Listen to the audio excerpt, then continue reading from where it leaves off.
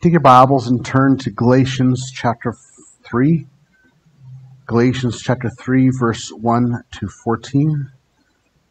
Galatians 3, verse 1 to 14. And I've asked Dawn if she'd read the little scriptures for us this morning.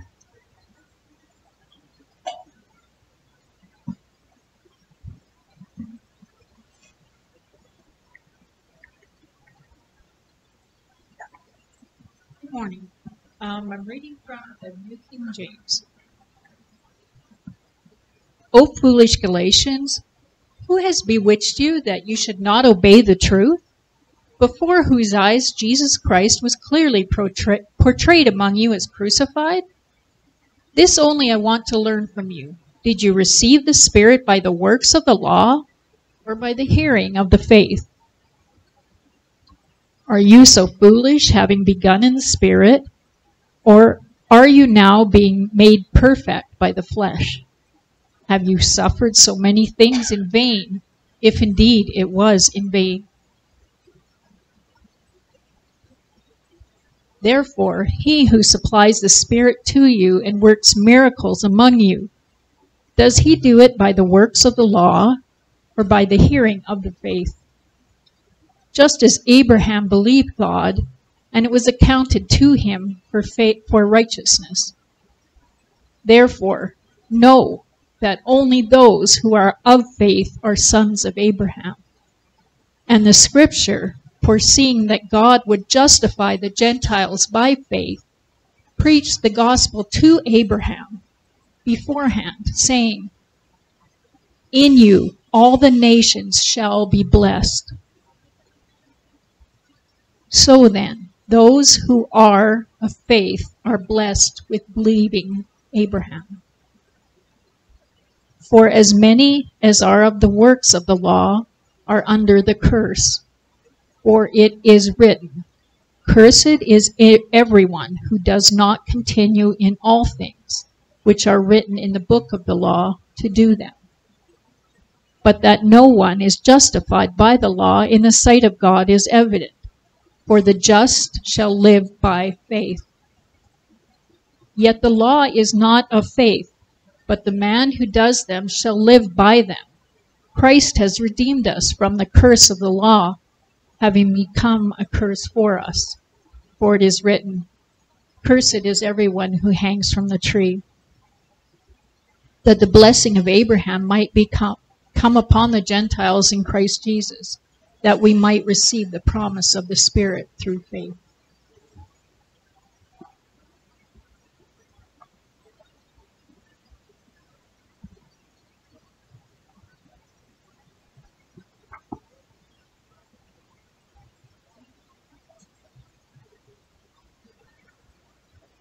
Thank you, Donna, for reading God's word for us this morning. Let us pray before we look at these words this morning.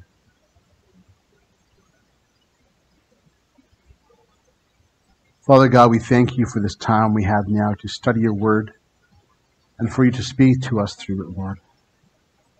May you draw us ever closer to you through these words.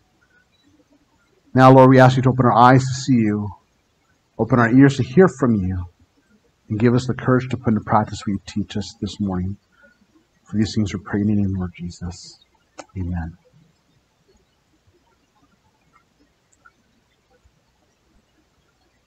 Dr. Phil Williams, don't get him confused with Dr. Phil on TV, completely different Dr. Phil. Dr. Phil Williams once said this: "The law is the light that reveals how dirty the room is, not the broom that sweeps it clean." Let me read that to you again. The law is not the light that reveals how dirty the room is. The light is the light. Let me try that again.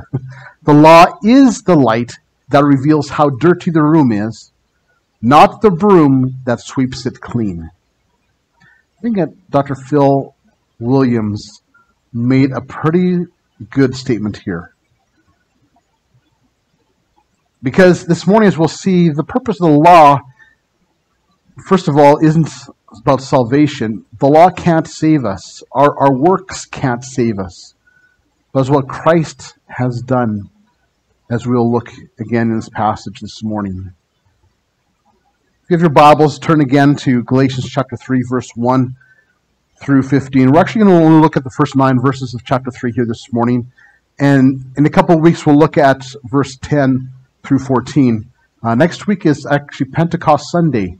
And so we'll be celebrating Pentecost Sunday and talking about the Holy Spirit.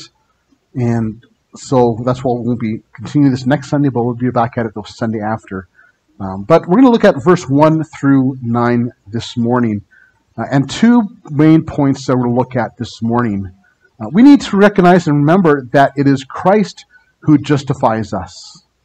There's one of these big theological terms called justification. And justification isn't something that we do, and it's not what the law can do. It's what Christ has done for us. He is the one who justifies us. And as he justifies us, he redeems us. He makes us holy and sanctified. So the first point we'll look at this morning is this: the supply of the Spirit by faith.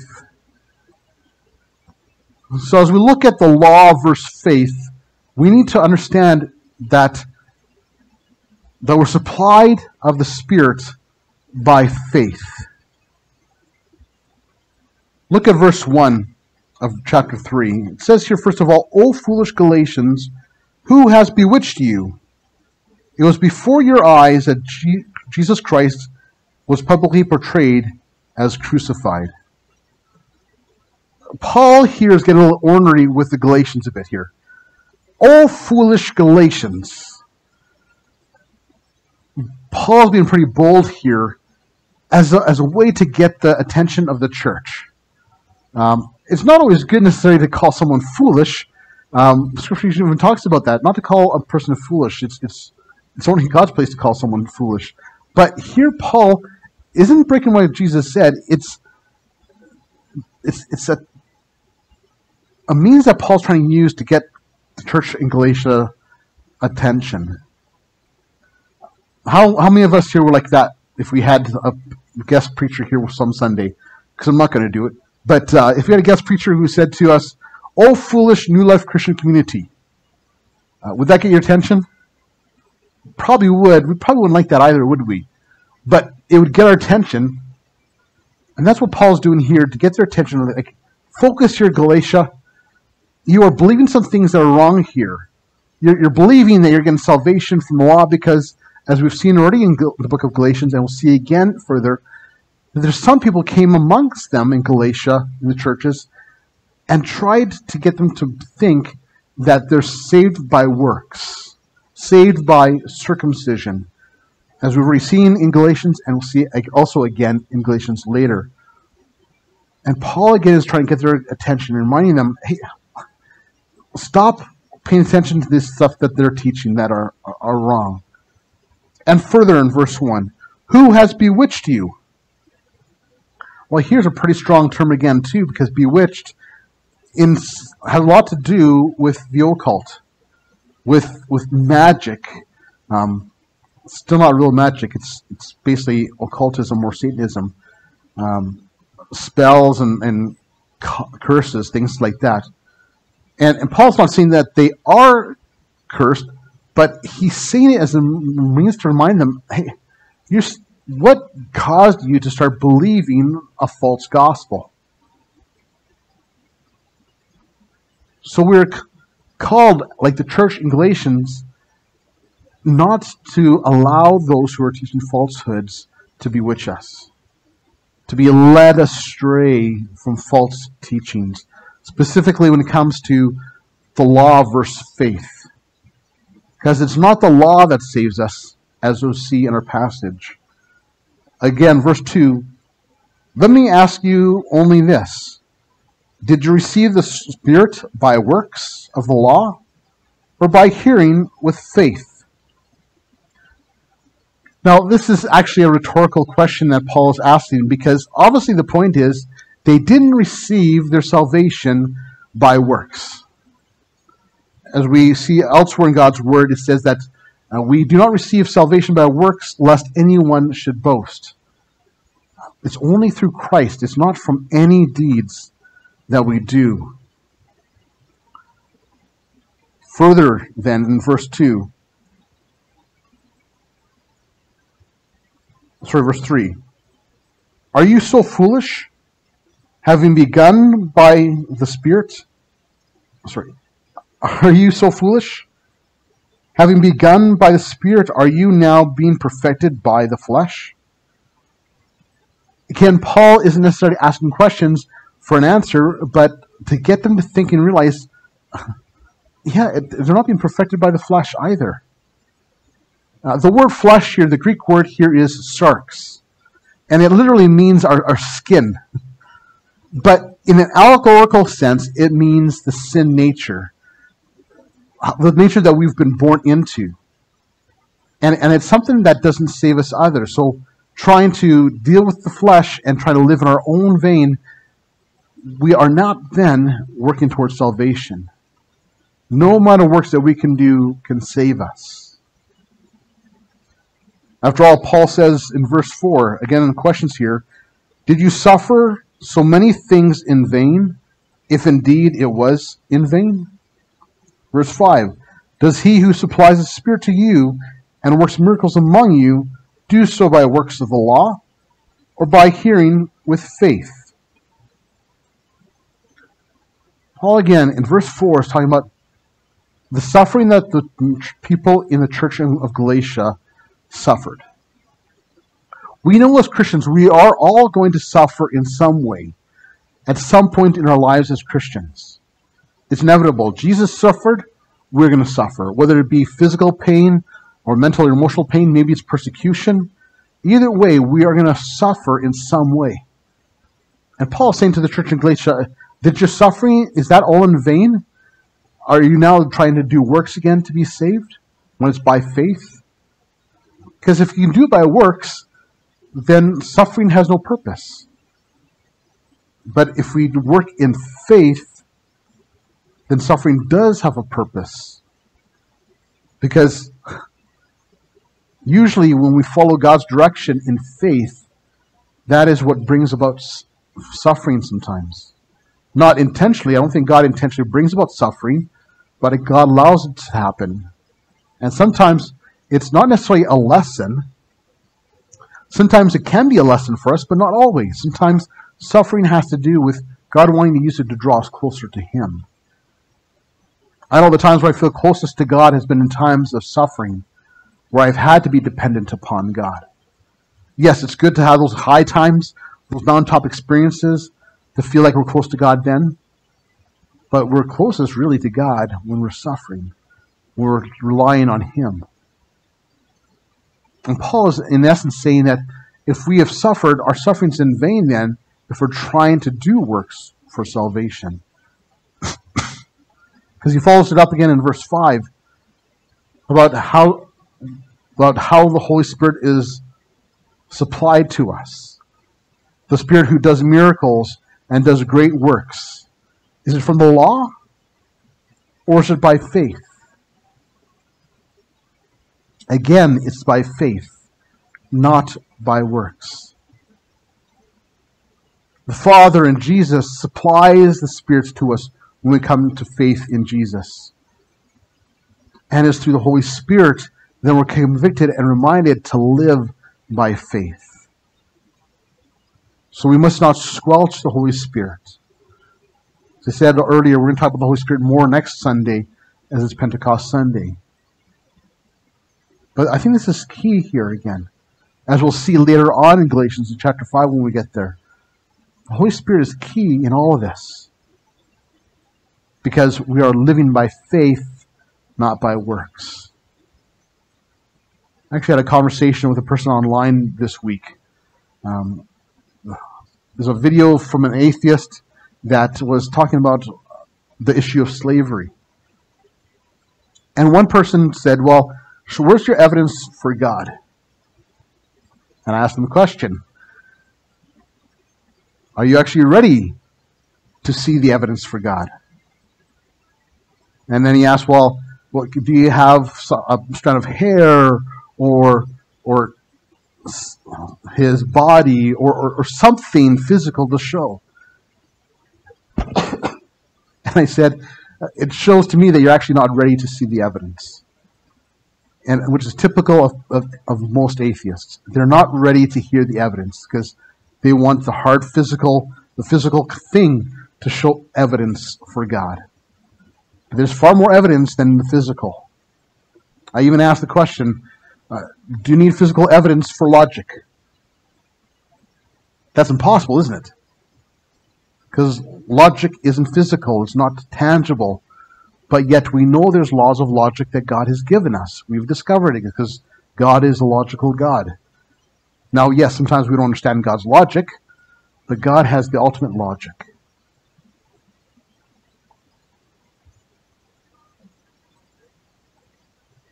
And a person like that, too, doesn't have the Holy Spirit yet. The Holy Spirit is key to live by faith. Then verse 6, it says this, just as Abraham believed God, and it was counted to him as righteousness. Since we're justified by faith in Jesus Christ, it is Jesus Christ who justifies us and weaves us and grafts us in to the nationhood of Israel. Now, we may not be Jewish, we may not be citizens of Israel, but Paul also talks about this. I think it's in the book of Romans, how we're grafted into the body of Israel, into Israel's inheritance. And I think that's why Paul writes this in verse 6 again. Just as Abraham believed God, and it was counted to him as righteousness. When we have faith in God, it's that faith because of God, our faith is placed upon something, that being God, then we are declared righteous by God. The word righteous here is the Greek word dikaiosune, and it means the quality or state of practice of judicial responsibility with focus on fairness, equitableness, and fairness. So in other words, it's what's right, it's what's fair. Another definition for this term righteous is this: the quality or characteristic of upright behavior. So it's about justice and right behavior. We are called to live in this way, to have right behavior. There is some in Christianity, and I dare say that are in Christianity, that say that there are some sins that, oh no, it's okay. You can do whatever you want. But then it shows that we're not righteous. Because righteousness, again, is upright behavior. Is what God defines as morality. That's part of my conversation with this person this past week. The person asked, well, what's your moral stance then? Like, what's your moral opinion of slavery? And I said to the person, it's not for me to determine what is morally right. That's God's job. It's funny because in this world, some people say that, well, morals, they evolve. No, they don't. There's a moral standard that God has given us. Someone outside of humanity who has declared that law of morality. And for anyone to say that God is immoral, they are misplacing their role and their responsibility. That's God's role. God declares what is morally right and wrong.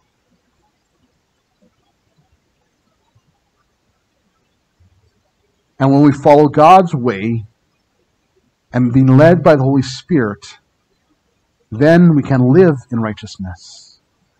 And here again, verse 6, it said how Abraham believed God and it was counted to him as righteousness because his faith in God was an action of belief towards God. So the supply of the Holy Spirit is by faith. When we have faith in God, we're supplied the Holy Spirit. And then we're also rewarded with righteousness. Second thing we learn in this passage is that we're blessed by faith. We are blessed by faith. In verse 9, it says this, "So then, those who are of faith are blessed along with Abraham, the man of faith." Going back again, talking about how we're grafted into the nation of Israel, some will teach out there that in the New Testament, when it refers to Israel, particularly in prophecy, that it's actually a replacement of the church instead of Israel. That the church is Israel. That's not true. When God's word says Israel, it means Israel. But think of it this way, kind of like a Venn diagram, where you have Israel and you have the church. There are some who are part of Israel, who are part of the Old Covenant, and God's word doesn't say that God has broken that covenant with Israel. That covenant still stands with Israel. But God, through the New Testament, has given us a new covenant by which all can be saved. Now, that doesn't mean that everyone in Israel is saved, because under the new covenant, they still need Christ's salvation. They don't need to sacrifice a lamb or a ram for their sins anymore. Christ has done that for them. But God still has a promise for Israel. And so it's kind of like a Venn diagram. When you have both, it's over more of like an overlapping. Prophecy actually even shows that at some point, Israel is going to turn back to God. The whole nation of Israel. All Jews are going to turn back to God. And they'll worship the one true God. In Jewish culture these days, they're just as secular as we are here in North America. They're no different, really. The atheism is about the same percentage as it is in Canada and the States. The belief in God is actually decreased in Israel. But God's word tells us there's going to be some things that happen that's going to draw Israel back to belief in Him. Thus then, that Venn diagram becomes one and the same. So God's word is saying that Israel is Israel, the church is the church. But again, as Paul says in Romans, we're grafted in to Israel because of the new covenant.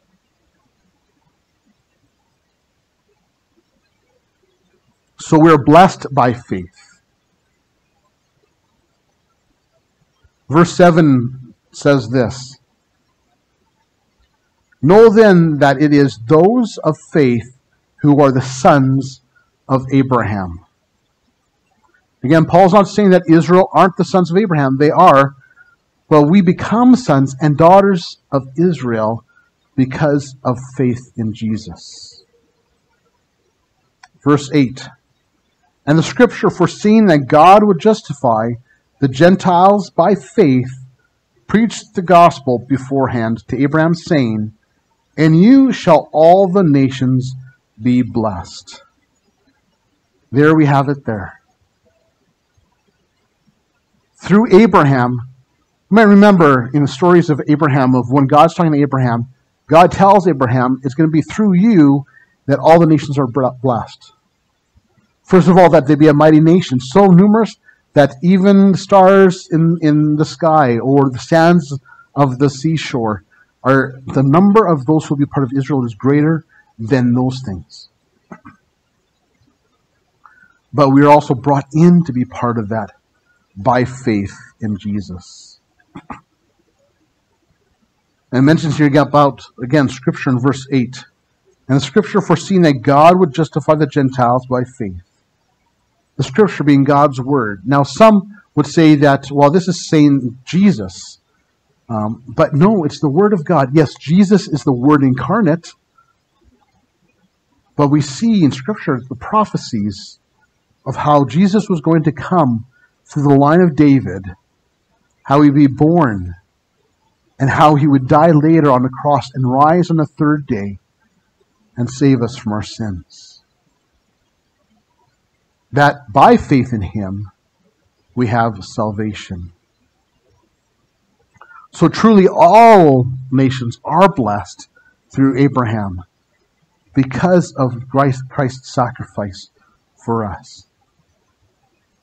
No wonder then in verse 9, Paul says that of those of faith are blessed, along with Abraham, the man of faith. We're going to stop there for today. In 2 weeks, we'll continue this conversation of the law versus faith. But just a reminder here of these 2 points this morning again. We're blessed by faith. And the Holy Spirit is supplied by faith in God. Because it's about faith, it's not about the law. The law, yes. The law does show us our sin, but it also shows us our need for Jesus and why we need to have faith in Him. Let's pray. Lord Jesus, we thank you so much that you came and died on the cross in our place so that we might receive your gift of salvation. Lord, Christianity is unlike any other religion. All other religions say you have to work to get salvation. You have said that's not the way. You died in our place. And if we come to you, believe in that you died in our place for our sins and was raised on the third day by the Father, that we would be saved. So Lord Jesus, we thank you that you have supplied salvation for us. That you and the Father have supplied the Holy Spirit to us by faith in you. And that we are blessed by faith in you. Lord Jesus, thank you for your great kindness and love you've shown to us. Lord, may we remember that we don't need to earn salvation anymore. Yes, we do want to be obedient to you and walk in holiness, but it's because we love you, because of your great kindness to us. So Lord, even in the moments that we talk about this sermon and as we leave this place, Lord, may we remember to live in the freedom you've given us. We don't have to live by the law, but we can live in faith and show our love to you. We don't need to earn salvation. God, you are truly a good God.